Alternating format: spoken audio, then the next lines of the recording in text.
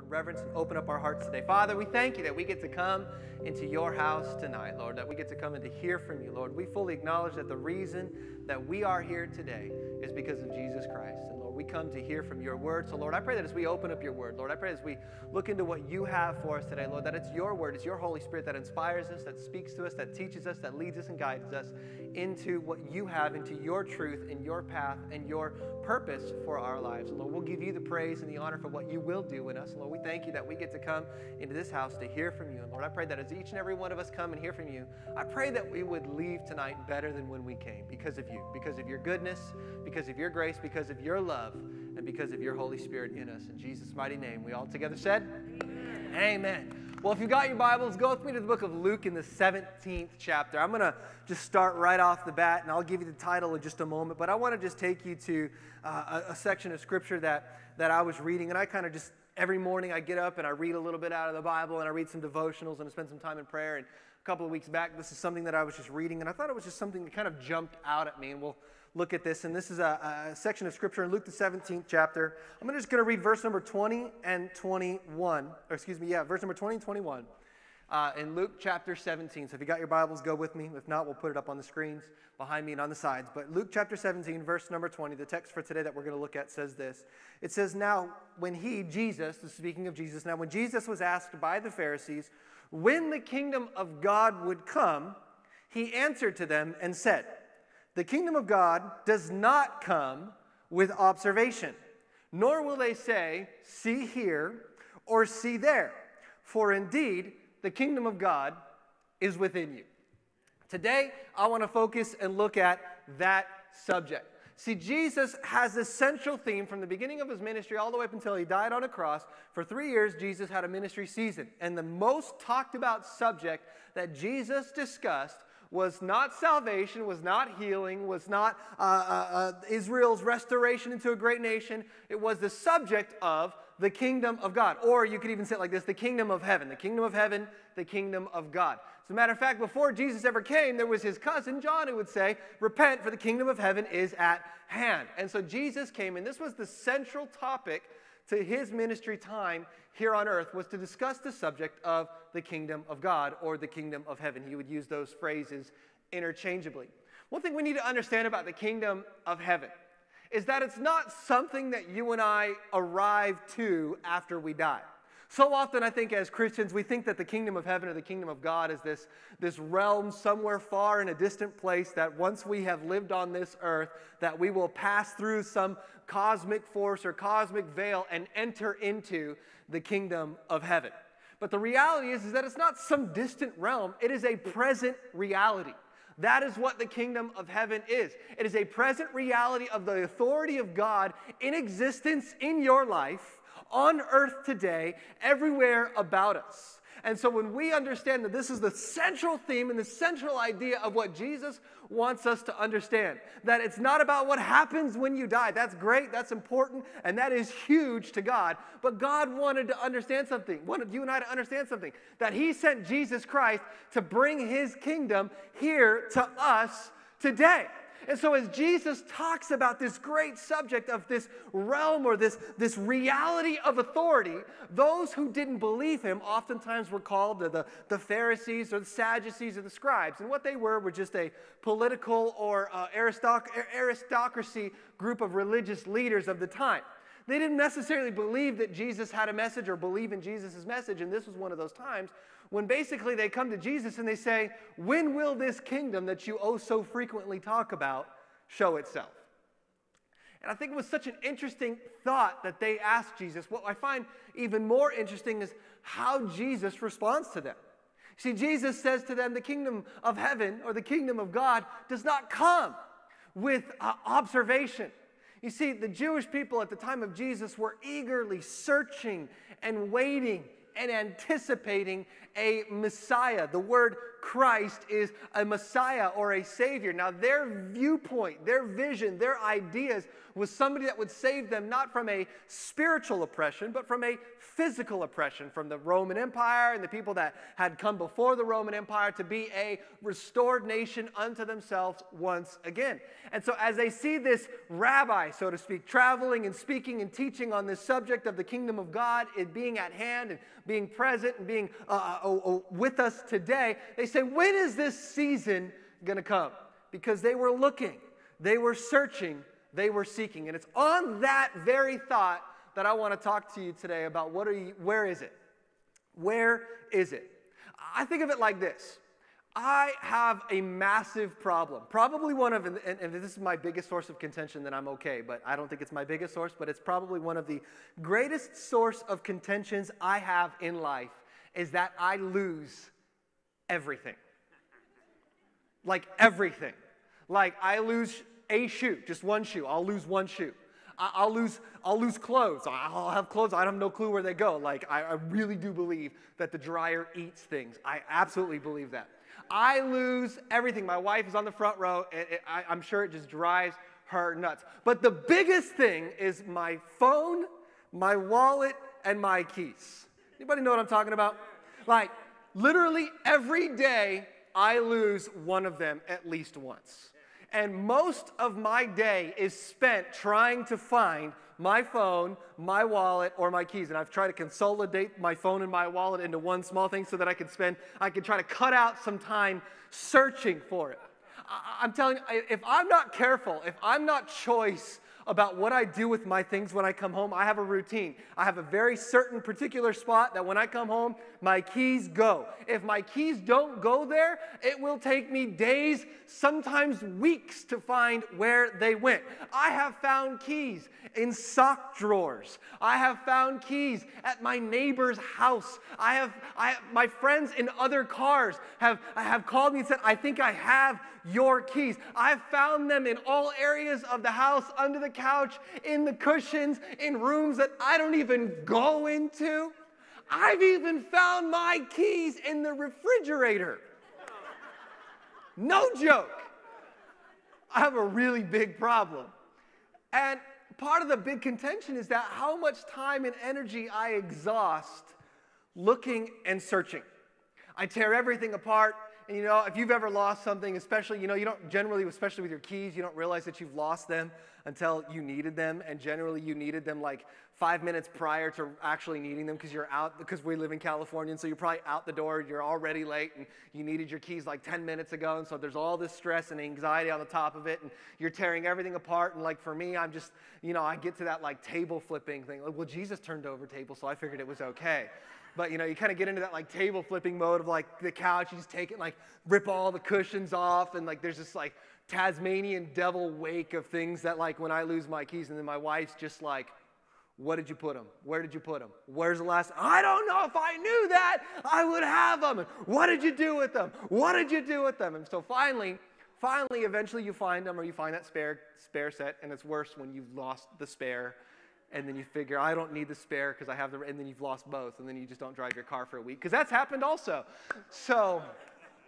But the most frustrating of all endeavors when I lose my keys is when I've gone tearing through the house trying to find my keys. Mad at my wife, Stacy, she said something to me, and generally it has kind of a smart connotation. Well, if you just put them where, and it's just like, I don't need that now. So then we get in a big fight, and I'm yelling at the kids, and everything's going, is when I realize that they're in my pocket. Has anybody ever been there before? Look at you. See, look at that. You are not alone, people. The Lord is good, and His mercy endures forever for you and I. I literally think that if my head was not attached to my neck, I would have forgotten that long ago.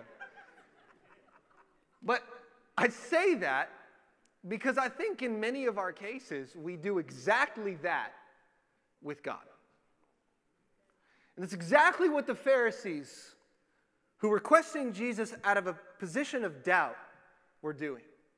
They were searching, They were tearing apart. Their eyes were always looking. They were yearning. They were asking God, where are you? Why aren't you here? Why isn't anything happening? What is going on? What is happening, God? You said you would come. You said you would have a Messiah. You said you would deliver us. And they're looking, and they're looking, and they're looking, and they're looking, and they ask the one, when is this all going to happen? And his response to them is, it doesn't come because you search and because you seek and because you tear apart the crevices of your life and you go to God and say, where is it? When is it? Why isn't it? It doesn't come like that, he says.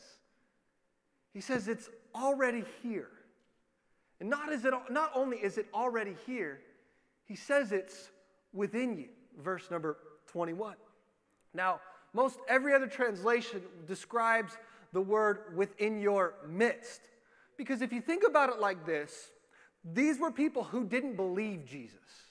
They were questioning him from a place to try to back him into a corner.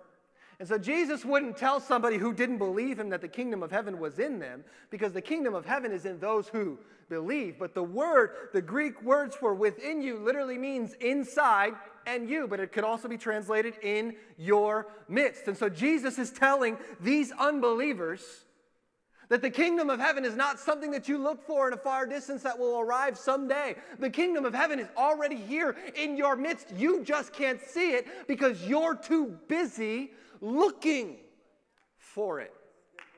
Now, what I think is amazing is that it does have a double meaning, because Jesus' disciples were listening at the same time.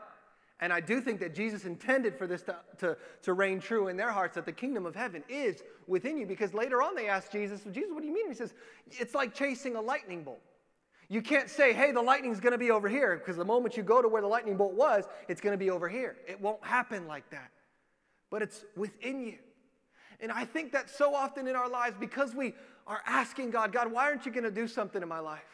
When you look at somebody and maybe they've advanced further in their walk with God, and you see that God's given them amazing and great and deep revelations, and you're kind of wondering, God, where's my revelation? Where's my timing? Where's my word? Where's my promise fulfilled? I see that their kids and their family are saved, and I'm still praying for mine. And why isn't this happening? And we start to look, what's going on? Well, maybe it's the church that I'm going to. Maybe it's not good enough. Or maybe it's the preacher. Maybe it's the music. I need to listen to the music. And where's the next move of God? And you know what? I see that there's something going on over here, and there's this big revival happening over there, and let's chase it over there, and let's go over here, and let's look over here, and let's look over there, and let's do this. And all of a sudden we get so wrapped up doing exactly what the Pharisees did that we overlook and we see beyond what Jesus Christ is saying, is that it's so subtle that it doesn't come because you're looking for it. It comes because it is within you.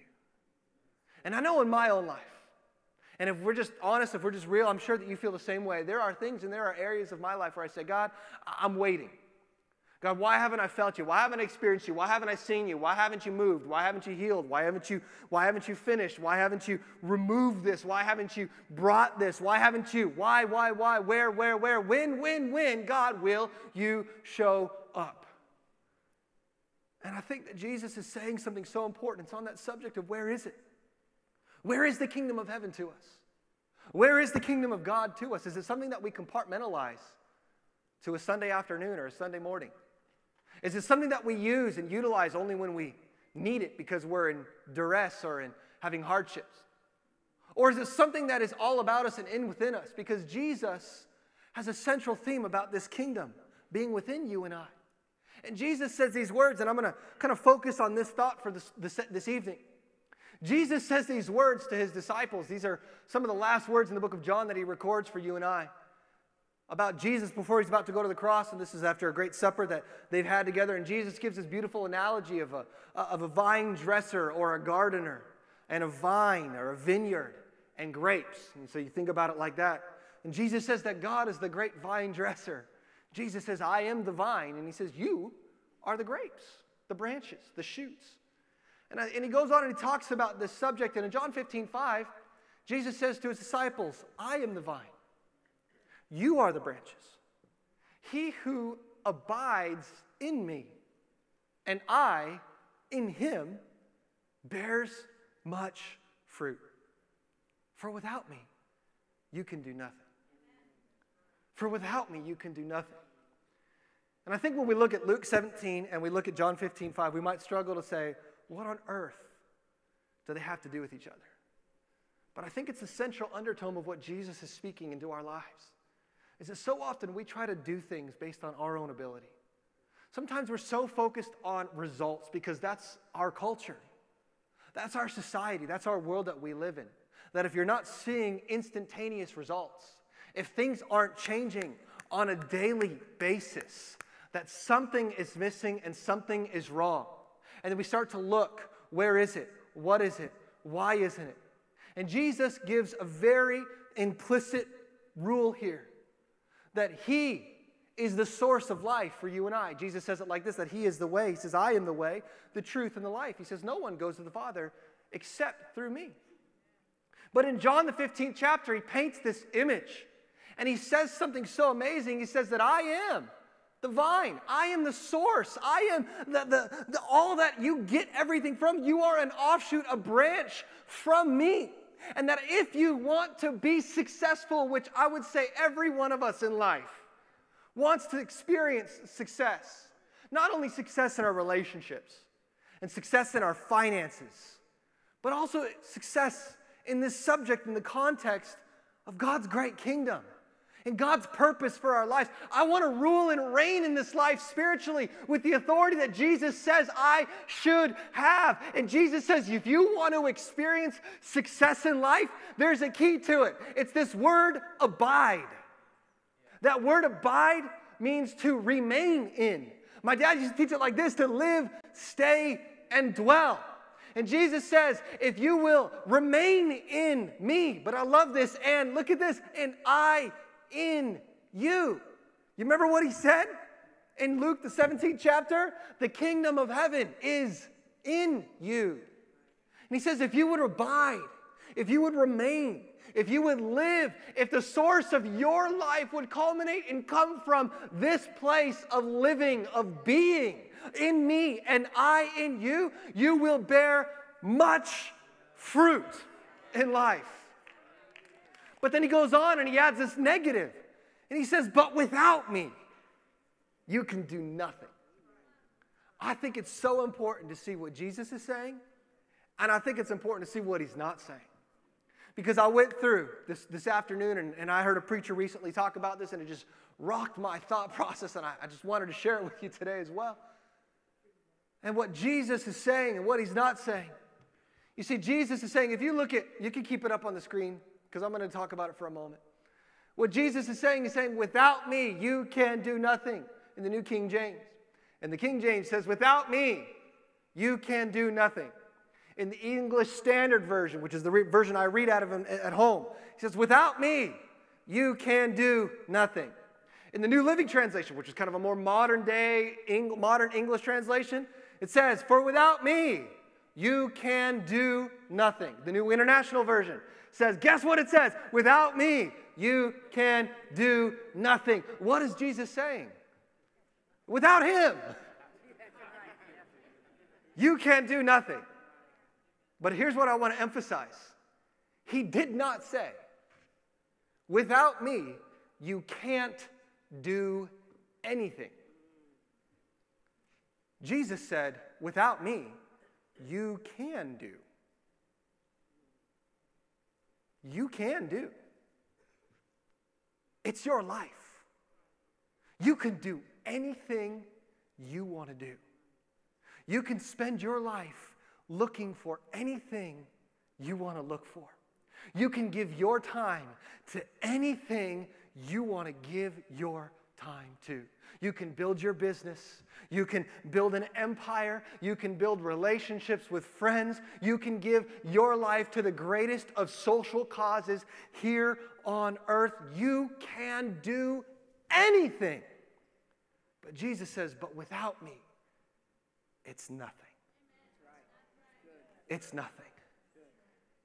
And I think what's so important and so impacting to me is when we look at statistics, and I'm a statistics guy, I'm a news guy. Every morning I wake up and I read from a news source some news articles about what's going on in Asia, what's going on in Europe, what's going on in Africa, what's going on in America, what's going on in South America. I want to know what's going on around the world.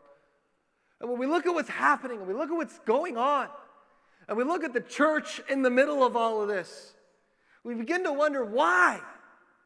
Why is the church losing its voice? Why are Christians not speaking up? Why is when we speak up now, it dwindles in the opinions and in the views of our culture around us?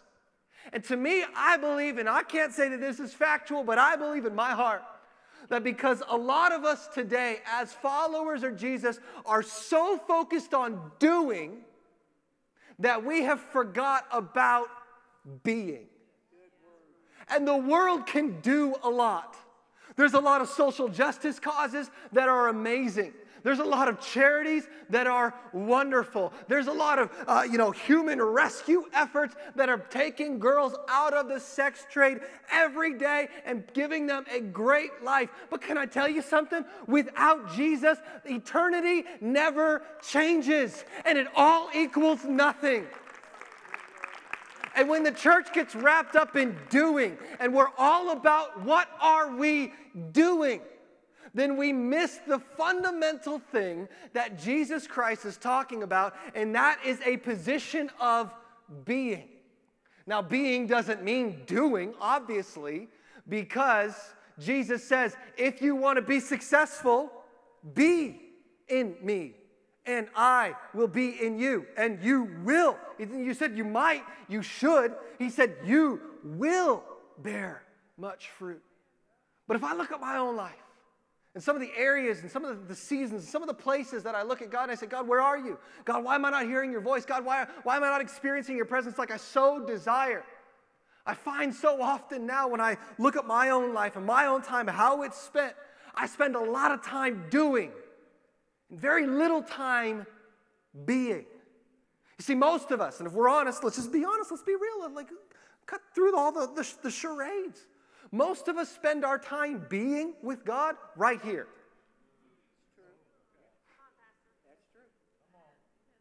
But if you were married to somebody and you spent 30 minutes a week being with that person only and ignoring them, compartmentalizing them into another place of your life until they make out or they work out for your benefit, no other relationship on earth would ever survive that. And Jesus says this word, abide. Because abide doesn't mean come to church and hear a pastor preach, and that's all you get out of it. Abide means remain. It means stay in. It means be a part of. I think William Shakespeare really knew what he was talking about when he wrote the play Hamlet. To be or not to be? That is the question. Because so many of us are like the Pharisees, and nobody would ever want to be called a Pharisee. Nobody would ever want to be associated with a corrupt religious aristocracy. But if we look at the actions of our lives, if we look at what we do with our days and with our times, most of us are in it for the authority, for the title, and for the blessings that come with it, rather than just simply being connected to the vine. And then we say, God, where's our voice? God, where's our impact? God, why is our family not being changed? Why is everybody around us not seeing anything happen in us? And God says, because you are so focused on doing that you have forgotten to be. To be. Because I believe that God wants us to live in a life with margin. What is margin? Margin is space.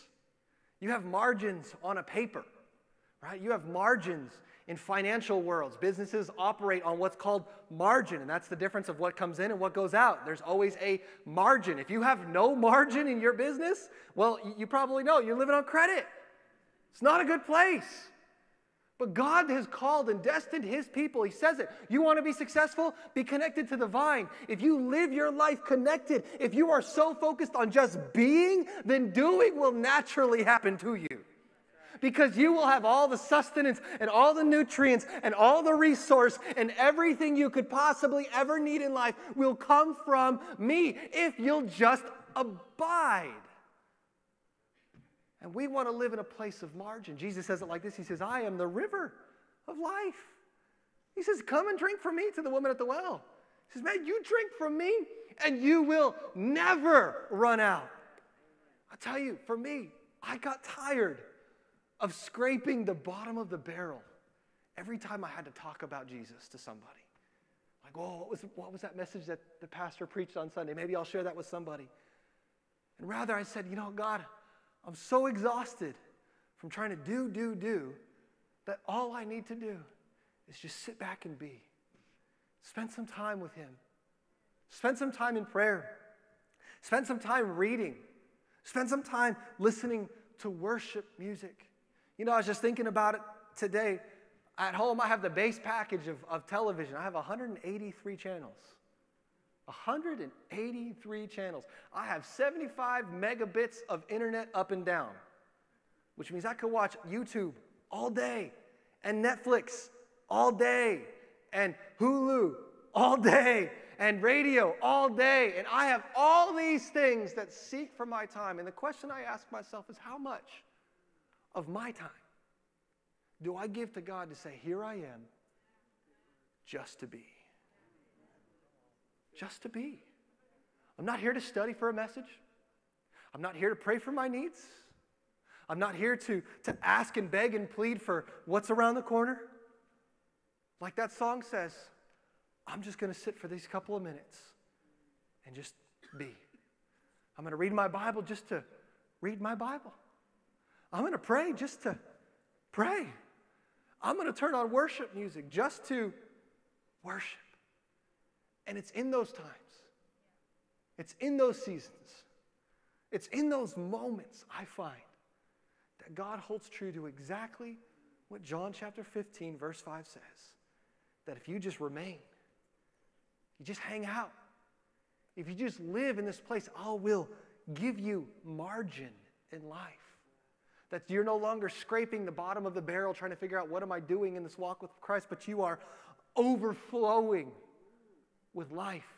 That when people look at you, they look at you and they say, what is happening to you? You could say, it's margin. Margin? What are you talking about? Because I'm overflowing. I have space. I could stretch out. I'm not wondering what's going to happen. I don't have to worry about what's going to happen because no matter if anything happens, I have everything I need in Jesus Christ. My encouragement to you, it's so simple, it's so easy, it's so uncomplex. It's probably boring, but just be with Jesus. Just be with Jesus. You know, I remember I was a junior in high school. Mom and Dad bought a 1996 Chevy Blazer. It was forest green, and it was like the car. I had this what was that, Dad? 83 Datsun? Was it an 83? 80? Something like that, right? Really old. It was like right when Nissan and Datsun had merged, and so like you couldn't even tell what it was. It was a Datsun or it was a Nissan. People were like, what is that? I'm like, I don't know. It's cheap. I had this truck. We fixed it up. It was the old church work truck, and then after that, Mom and Dad had this 1996 Chevy Blazer with 4x4, and growing up in Ukaipa, I mean, it was just like, it was so cool, and I got to drive that to school every day. I remember I got into school, my responsibility of driving the Chevy Blazer was put gas in it when it needs gas. Y'all know what I'm talking about? So I got up that morning, and I had to pick up some friends from school, and we all kind of worked together, so I would drive by and pick up people's houses, or drive by people's houses and pick them up, and I remember I had a quarter of a tank, and I'm a numbers geek, right? So I'm like, all right, there's 22 gallons in a tank, and this gets like 16 miles to the gallon, so that means I can go like 276 gallons, or 276 miles, and okay, so if I've got a quarter of a tank, that means that I've got like 6 gallons left, and that means, you know, I'm doing all the math, right? Trying to push it to the limit. I remember we were driving down a hill. I was driving down a hill, and I stopped at the stop sign, headed downwards. And I guess the way that Chevy Blazer worked is it sucked gas out of the back side of the tank and not the front side of the tank. And so as I was driving, because all of the gas was in the front and the entrance to the gas was in the back of the tank, all of a sudden the truck just went and died. I ran out of gas with a quarter of a tank left. It's like, what a design flaw is that? You know what I think, though, is that's us. That's us. Because we got just enough on a Sunday afternoon or a Sunday evening. We got just enough. On a Wednesday night, we came to church one time, and we heard the pastor preach, and it moved us, and I got those goosebumps during the music, and the light show was amazing, and I saw God's Shekinah glory, and it's actually just smoke, but whatever. And it's just enough to start, but there's not enough margin. There's not enough left over in the tank that when something actually comes our way, when something actually happens, we say, man, I've got overflowing, because Jesus does not want you to live life empty and dull. He wants you to live life vibrant and full, but that comes from a position and a place of being. And when you focus on living and dwelling and staying in the presence of God and allowing your heart to remain connected to God in what you're doing in life, then it will begin to overflow in other areas of your life. And no longer will the kingdom of heaven be compartmentalized into one little tiny space, but you will realize that it is a reality that when you walk out of the door of your house, you can see that the kingdom of heaven is truly at hand, and you are a vessel in it to reveal God's goodness, His glory, His mercy, His grace, His love, His desire for people to be a part of what you're a part of. But that doesn't come because you do. It comes because you be. And I think about it. Jesus sent His disciples out. But what is a disciple? A disciple is somebody that's not just been trained. They didn't go to school every Monday through Friday for 5 hours a day with Jesus with a whiteboard. Now, children, here it is. A disciple walked with Jesus. A disciple ate with Jesus. They slept next to Jesus when He slept. Where He went, they went. They were around Him when He prayed. They were with Jesus. And then Jesus says to His 12 disciples, He says, I want you guys to go with me, with the presence of God. Here's what I want you to do. I want you to preach the kingdom of heaven and heal the sick. And He sends them out because of their presence, because of being around, because they've absorbed what they saw with Jesus. They come back and they say, Jesus, we're amazed at what happened. We're amazed. We saw people healed. We saw lives completely restored. People heard our words, and they hear your message, and they're following you. And Jesus says, great. And then He has this miracle. You know, Jesus is like, cool, let's put the icing on the cake. And He multiplies fish and loaves, and He feeds 5,000 people just to kind of be like, here you go. See, like, surprise, what you can do with me. And then shortly after that, He expands it. And He sends out 72 more disciples. He says, all right, y'all saw what happened with the 12. Now I want you guys to go. And He says, what do you guys go and do? I want you to go and teach about the kingdom of heaven and heal the sick. That's what He says to do. And then they come back to Jesus and they say, Jesus, I can't believe it. The demons are subject to, we're walking in towns and demons are jumping out of people left and right. And we're seeing people get up and get healed. And we're seeing all these things. And Jesus, I could just imagine His face. He's looking at them like, man, that's so cool. That's so awesome. I know. And then He says these words in Luke, the 10th chapter. Luke, the 10th chapter, He says these words, and I'm going to skip Matthew, and I'll come back to it, guys, in the back. I kind of went out of order. Luke, the 10th chapter, Jesus says, behold, I give you the authority. I've given it to you. You see, when you abide, you have it. But when you go and try to do it on your own, you're on your own. You can do anything you want to do. But without Jesus, you can do nothing. It's nothing. But Jesus says, with me, you've gone. You've been with me. You've experienced it, and I sent you out, and you saw it. I give you the authority to trample over serpents and scorpions and over the power of the enemy, and nothing by any means shall hurt you. I can see the disciples are doing that little Pentecostal jig. You know, they're like, yeah, right? But then He says this. He says, nevertheless, chill out on the dance. Because that's not even why I want you to dance. He says, don't rejoice in that the spirits are subject to you, but rejoice that your name is written in heaven. You see, our culture, our world is not looking for sages any longer because everybody's a sage nowadays. Everybody has a voice. Everybody has an opinion. My goodness, go watch a day's worth of YouTube and you will be an expert on anything. You'll be able to change your own brakes, fix your own car, build your own house, design the next space shuttle, for goodness sakes. This is the age of information, and we have an overload of information, but we are starving for authenticity. And I find it so interesting that Jesus cares less about what we do and more about who we are. Being.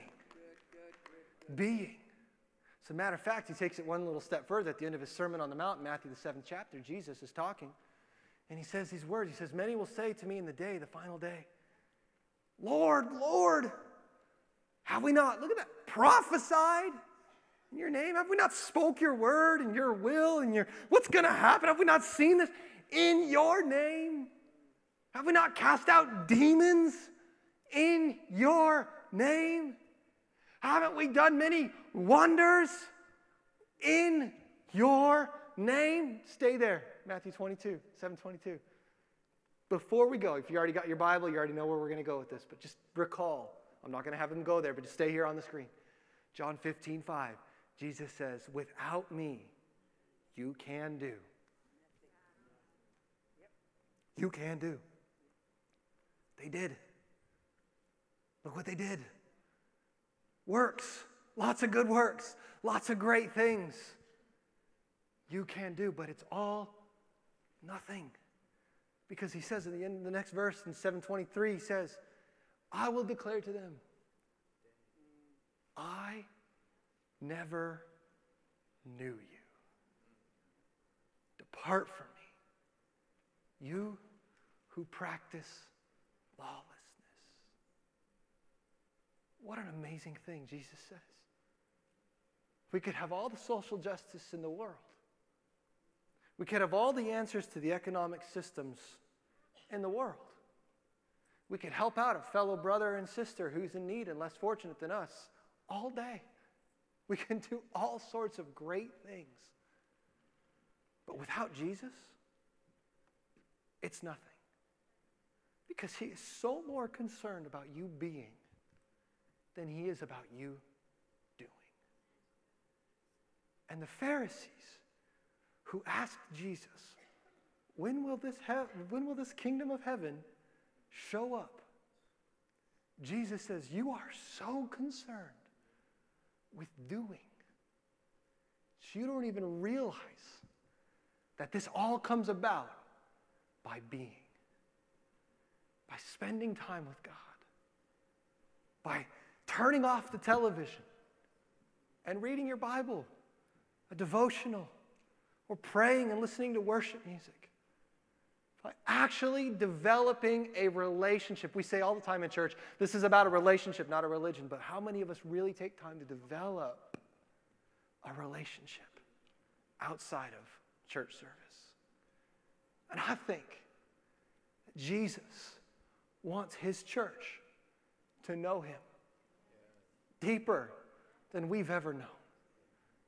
To go further than we've ever gone before. From a position and a place of rest, like Pastor Jim's been talking about, and peace, and positioning. My life is not based on what I do. My life is not based on the great things that I do, because clearly we can do great things, but Jesus isn't even interested in that. My life is based on being. If I could just focus on being who God wants me to be, I will succeed. I will win. Things will come out of me that I never recognized and realized that they will come out of me. You know, people ask me all the time, Pastor, how do you preach without any notes? I don't understand that. I see everybody, they got their folders, and then you come up here and you just start talking. You know what I realized? I would preach all these great messages with all these great notes, and I'd go home and forget what I preached. People People would be like, man, that message that you taught on Sunday night was amazing. And I'd be like, what was it about? I don't know. And then I realized for my own self, a place of being, that if I preach something that's not in me, how could I ever expect it to be in you?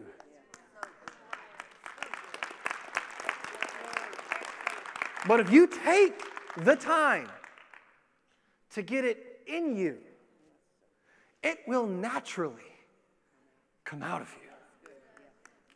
And if you take the time in your life to allow Jesus to get in you, because the kingdom of heaven is within you. What is the kingdom of heaven? It's a reality of the spiritual authority and the position that you have today here on earth. A life of purpose and of meaning. And if you take the time to develop that by abiding, by remaining, by staying, then you will be successful in life because you will do great things. And then instead of, imagine for a moment, church, instead of looking at where the next great move of God is, we would realize that it's happening on the inside of us every day. That the church wouldn't have to pray for revival to come, because every day we wake up in a spirit of revival, that God is reviving the life of Jesus Christ on the inside of us. Paul says in Romans the 8th chapter that the very Spirit of God that rose Jesus from the dead is alive in your mortal bodies today. You can live in revival every day, but it doesn't come by looking and searching and seeking. It comes from being. Simply being. I'm going to finish on this. A couple of weeks ago, my kids, I don't even know what they did, but they made me mad. I got a 6-year-old and a 4-year-old. It's like, you're just constantly mad. They're always doing something. Whenever it's quiet in the house, something is wrong. Somebody's drawing on something or painting something that they shouldn't be painting, or what, Emma's found mom's makeup and she's putting nail polish on her face because she thinks that it's makeup, and now we have 3 days worth of scrubbing to get it off. Whatever it was, I don't remember.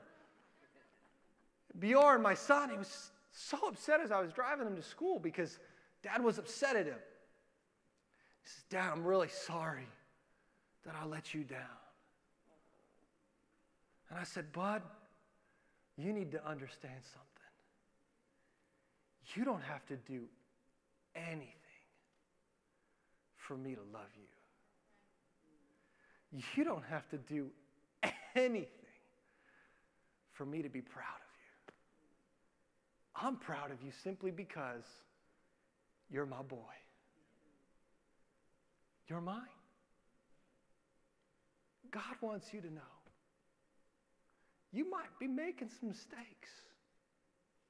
You might be saying, I'm not where I think I should be, and I'm not where I know I should be, and I'm behind the curve in my walk with God. But God says, look, I love you. I'm proud of you. If you will abide in me and be my child, everything opens up to you. Church, I think that we've got to stop focusing on how much we can accomplish in the matter of a day and start to look at how much can I spend with God of my day. Because if I could just be with God, then I will do things for God. I just got to sit this last week, and I've already said I'm going to close, and I'm going to close on this. I got 2 minutes and 40 seconds. I got to spend this last week, this Wednesday, we got to hear from an amazing woman of God, Darlene Check. Probably the most influential worship leader of the 21st century. Most of the songs that we sing in church are either inspired by her, many of them written by her, or written by people that she has mentored as one of the greatest, most prolific worship leaders of our day. And somebody asked her, what is the one thing in all that you've done that you would tell somebody about what you've learned in your position? And she simply said this, that I would come at it every day from a position of being and not doing. She said, I could get up on the stage and I can sing my heart out, but if I haven't done my worship before I got on that stage, if I didn't spend my time on my face before everybody else was on their face in worship, then I'm coming at it from the wrong place. Church, I just want to encourage you, wherever you're at today, be with Jesus. Be with Jesus. And watch everything else in your life fall into place.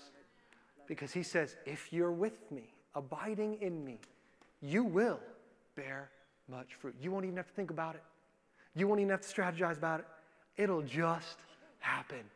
Because God wants you to live in a place of margin, of space, of excess, of room to breathe and to grow. And that comes by being and not just doing. Before